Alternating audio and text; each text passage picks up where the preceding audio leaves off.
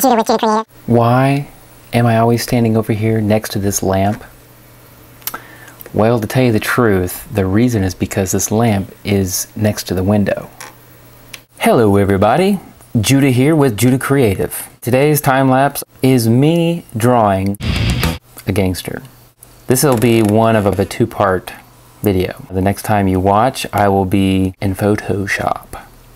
Yeah, so let's do this.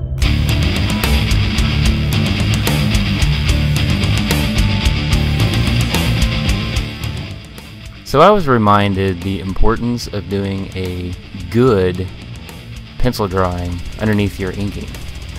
I was kind of in a hurry. I was thinking I knew exactly what I wanted. I envisioned the character in my head as I began to draw. This is the second version of this character, so I was going to do more detail than I did last time.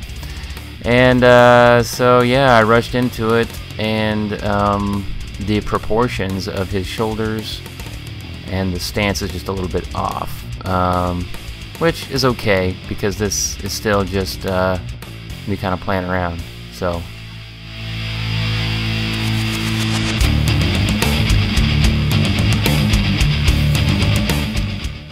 one of the things that I like about this version of the character is that the hair is almost turned into like a weapon. It's like tied at the top, and it's almost like these blades. You can imagine him like swinging those bad boys around in conjunction with his swordplay.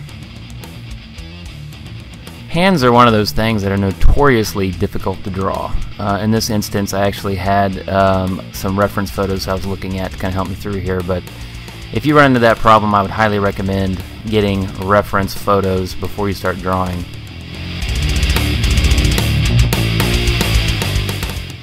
If you're learning how to draw, it's worth noting that I'm not using the same pen for this entire illustration. I'm actually bouncing around in between 3 different pens. I have one I do for finer detail, one that's kind of in the middle as far as thickness, and then I use a Sharpie marker to fill in the really black shapes. As far as the shading and the values go, you'll notice like his right leg is totally black at this point, whereas his upper right shoulder is not. It's still kind of shaded. Sometimes I do that, kind of progressively layer on the shading, you know, working it up to a darker and darker value, because that leaves my options open. If I decide I want to leave a couple of glints of lights or highlights or bounce lighting or something like that, that would indicate the shape of his armor or a weapon or something of that nature, I could do that. You'll actually notice that later on I completely darken in his right shoulder. So yeah, if you plan it out right, you could actually just go ahead and ink that in dark ahead of time, but sometimes you discover those things as you draw, and so it's worth it, you know, playing around with. Yeah, so I'm not very satisfied with the way his shoulders turned out, so I guess in the next episode when I get into Photoshop, we'll see if I can do something about that.